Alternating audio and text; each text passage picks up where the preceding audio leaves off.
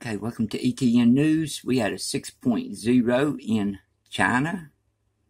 This was a little bigger. I think it was 6.2 when they started, but 6.0, and that is 6.2 miles deep.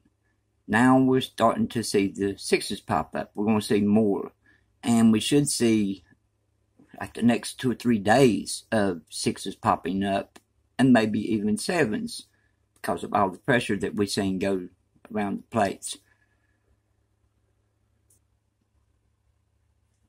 Here's where the earthquake is located, and we was watching the earthquakes, and we seen a 7 go down into the plate, and it's been like 8 or 9 days ago. Hasn't showed up yet. Then after that it was calm, I think the next day. And, on the earthquake activity of seeing it going, coming, it's hard to explain. But anyway, now we have more sixes and maybe sevens going to pop up.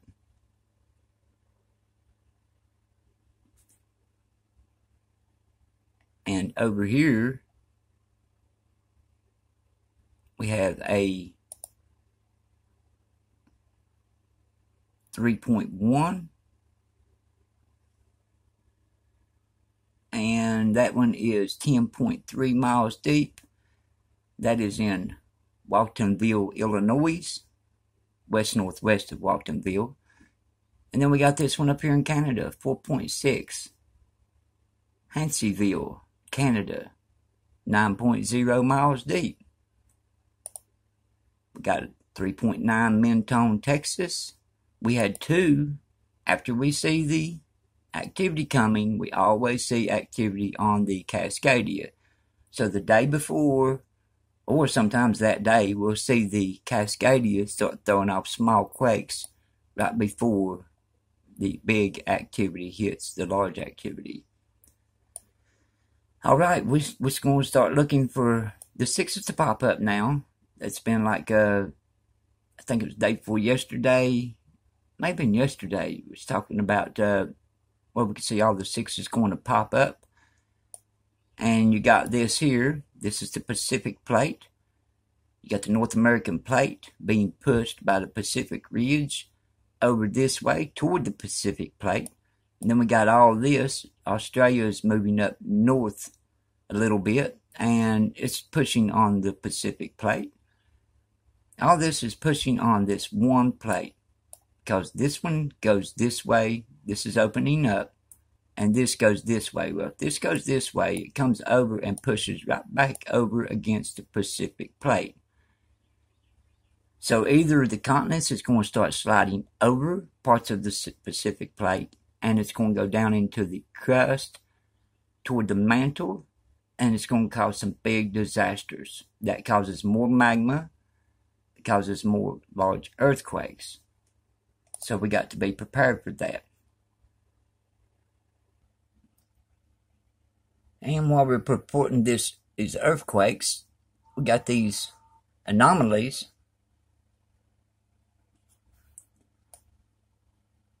And these anomalies are moving across North America, and you can see it right here and there. You can see it this way and this way. We got 4. And these are constantly coming across the plate, moving over. Yesterday, this was empty. Let's go back and look at yesterday. Okay, let's go to the 17th. This is empty down here. There's nothing. And we go back one more. Now look at that one. That's day before yesterday and 17th. And then here is the 18th. You see how that moved? Fires don't move. I mean, the whole North America would be burnt to crisp. And I'm going to make an update and explain.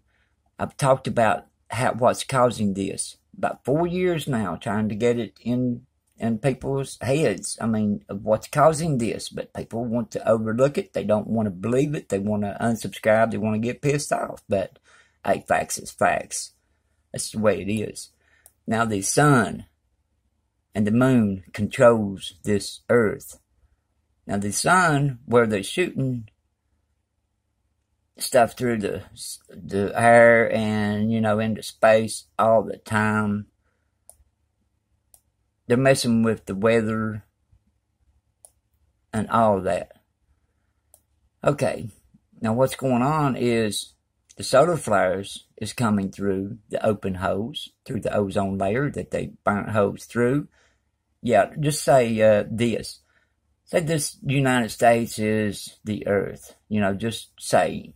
And you got holes. I mean, you got all this through here, and you're shooting holes through the ozone layer.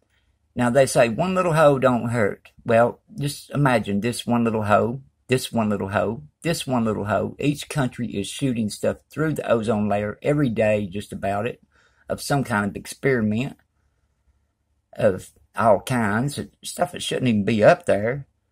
And now they're reflecting the sun back to itself. That causes solar flares. And solar flares, what do solar flares and solar storms cause? It draws the moisture out of the earth. What happens then? The core comes toward the surface. What happens then? The core will slow down on its turning. Then what happens? Might as well say the end of the world at the end, because it's not going to last long the way everything's going here. And that's facts. I don't care how they look at it. You see it, I see it. It's facts. All right, I'll see you on the next update. Everybody stay safe, and we'll be watching what time they're destroying our world as we live in.